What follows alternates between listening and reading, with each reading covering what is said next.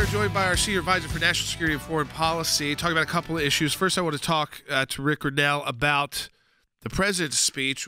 Rick, we heard from a lot of members of Congress, some who received classified briefings, some who received a non-classified briefing, but all came out basically saying, listen, what we heard in this, the American people can hear, and by the way, didn't have any answers. And then President Biden finally does address the nation on why we shot down 3 additional objects. I mean, there was speculation of aliens. There was speculations of UFOs, and now it looks like they were weather balloons. In fact, there's some weather balloon clubs tracking the loss of their balloons to the same time that these were shot down. But just your reaction to the president's address to the nation, because it left people, I think, with even more questions and concern about the judgment of our American leadership. Look, I'm very concerned about what's happening with the intelligence community right now. They have a credibility problem.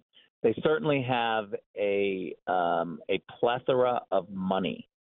They have enough money to be able to get their act together. If they are briefing on partial information, if they are briefing on pretending the information is classified when it's open source and unclassified, this is a big concern because it means that they're not getting the right information or the people aren't focused on the right programs. So I think we've got a crisis right now with the intelligence community. It's a credibility crisis. Avril Haines, who's the director of national intelligence, needs to come forward and be very transparent. I heard last night from several Republican senators who reached out to me to say, I am very concerned at what I'm hearing from the classified briefings and from the intelligence community. These are career intelligence officials assigned to brief members of Congress and senators, and the politicians are walking away saying, this is not very good information. This is a crisis. You know, it's a crisis, and it's also a crisis of confidence, because we had the general in charge of NORAD say that there were domain gaps in our ability to track the spy balloon that came from the Chinese government, which we know now is incorrect, that they were tracking it the entire time.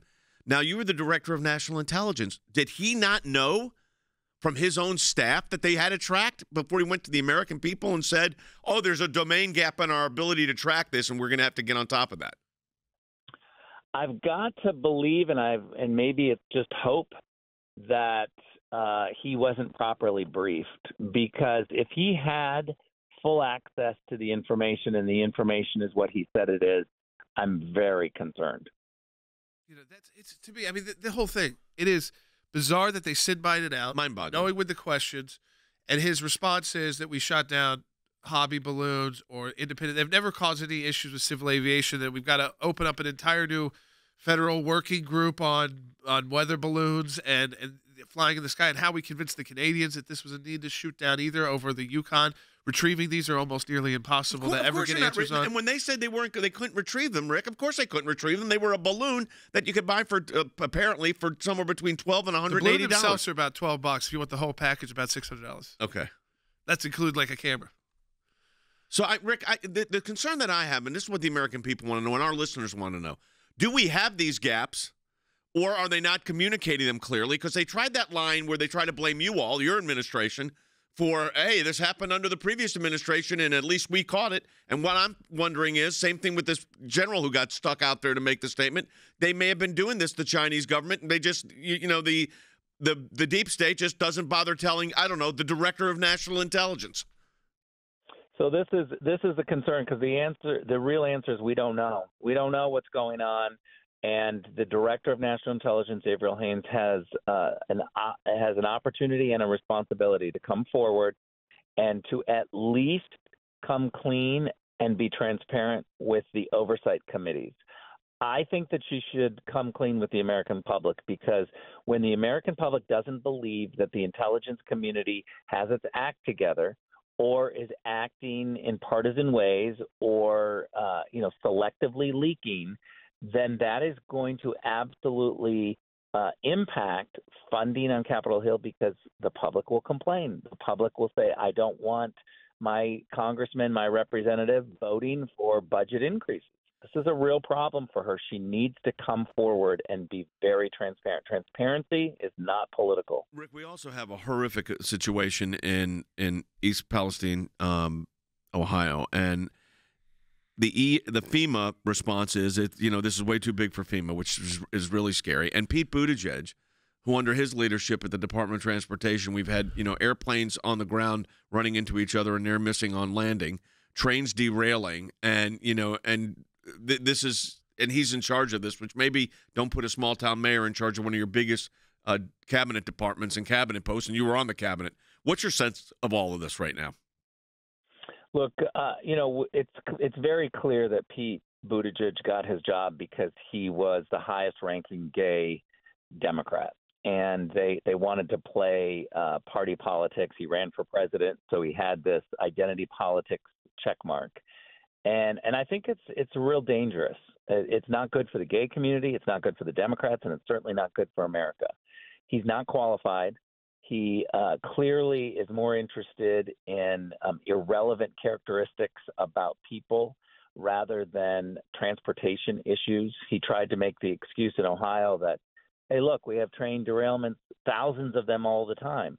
Well, we don't have thousands of train derailments with this type of chemical spills, which is toxic and detrimental to people's health. And he didn't speak about this for 10 days, and the first thing that he did was just a tweet, and still took a long time to get on camera. Think about that.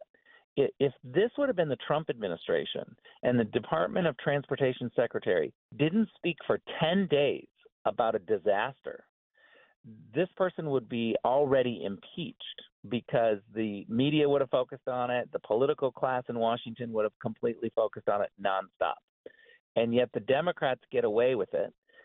You don't see John Karl, who is the ABC correspondent in Washington, D.C. for ABC News. As of this morning, John Karl had not mentioned the train disaster or Pete Buttigieg, and the only criticism of politicians that he had been doing is of Donald Trump in the previous administration.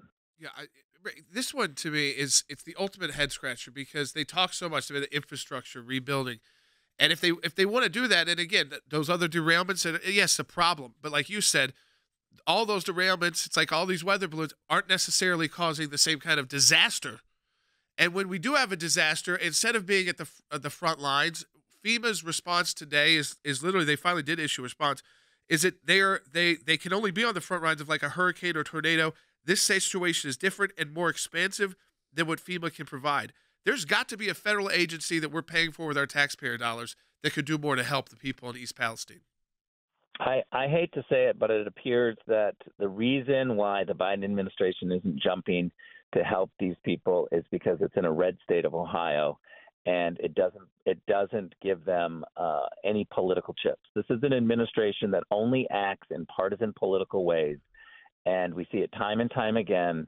And if this happened in a blue state, you would see them moving a lot faster. Yes, they're putting all the blame, but have Mike DeWine have to run this. Like again, it's not, and it's a who's doing a good job, by the way. There's a state role, yeah, but there's certainly a role for the federal government. It's why we pay taxpayer dollars to keep us safe from big events. When FEMA cannot, they said it's too big, too much to handle. This, you know what? They don't want to send they don't want to send their own people in and risk lawsuits. Yep. We know that's an issue with one of these burn situations. Anytime they do these controlled burns and those, they go out of control. Saw what happened on 9/11 when the first came in and did all of the work. First responders. Yeah, came in and the cancer issues there. I saw Camp Lejeune. Yeah, they had to do a federal fund for that. How many decades it took for that to even get to that process? 40 to help people. years, 4 decades. Yeah. So, I mean, that's the problem. Rick, we appreciate it as always.